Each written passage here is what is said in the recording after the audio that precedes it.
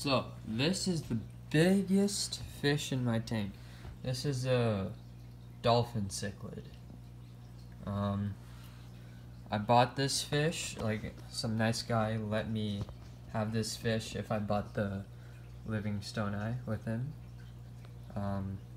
This dolphin is probably like the biggest dolphin I'll probably ever keep if I don't get another one.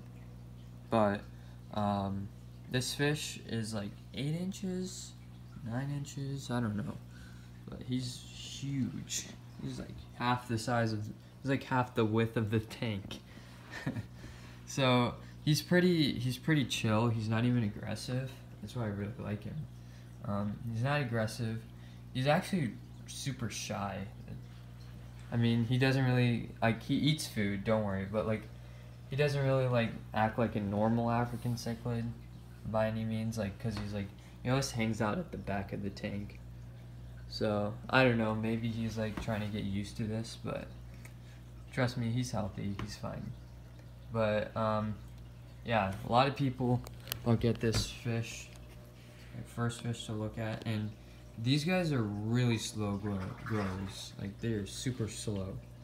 So you're just gonna have to wait for them to grow, basically. And once they grow big, they're stunners. Like, look at this guy. Look at this guy. He's super nice. Probably one of the best buys I've ever done. Ooh. He's like, if I put my hand for comparison, he's like the size of my hand. But yeah, these guys are a light blue. They're not usually aggressive. This one is a hap. I'm pretty sure they're not predator haps. They're just like some normal common haps. So I think you'll be fine on that part. I also have 2 dolphins.